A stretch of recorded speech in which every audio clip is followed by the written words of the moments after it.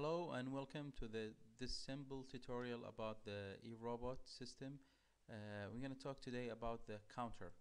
The counter is a very simple application that counts an event that happens in the input. So when you press the counter, you'll find multiple inputs. Let's take, for example, a simple application where you have a robot that if this robot has been hit for 3 times, it will give you a buzz sound, and then it's gonna send you a debug screen here saying that the robot is dead. Okay, so what I'm gonna do is the touch. I'm gonna assign the button to input 1 if it's pressed. Okay, and then I can choose the color of my line. This is an optional, of course, and then the target. The target means how many hits are you looking for, the target number. So I'm looking for 3 hits. And then the time to recount means how many what's the time between each presses. Like, for example, if the user pressed the first time, when do you expect the second time? This gives a delay time for the counter to count. For example, let's say half a second. So it's 500 milliseconds, which means which means half a second. Okay. After that, I'm gonna send a screen, a debug screen. I'm gonna send using my cable, the serial cable. I'm gonna send a message saying that the robot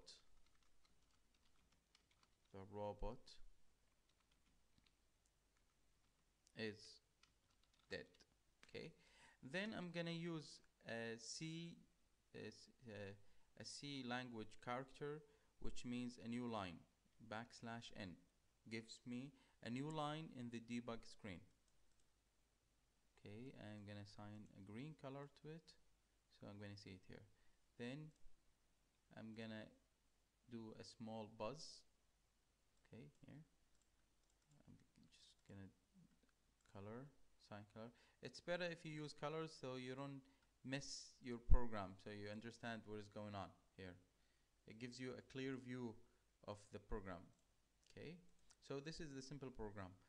A touch. I'm gonna count for 3 counts.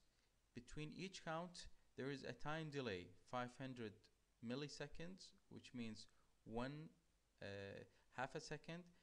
And then I'm looking for the status of pressed for the button.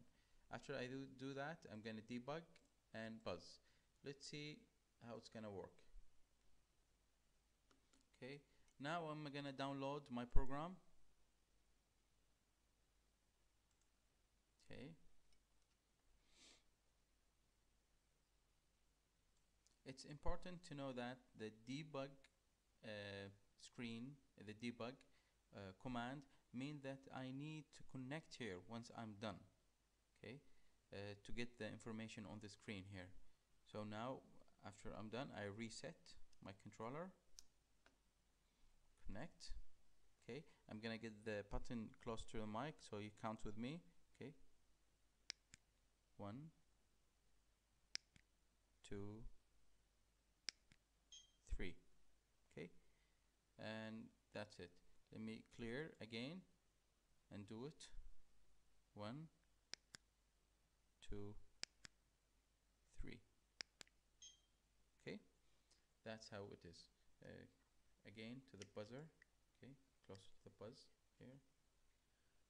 1, 2, 3. Okay.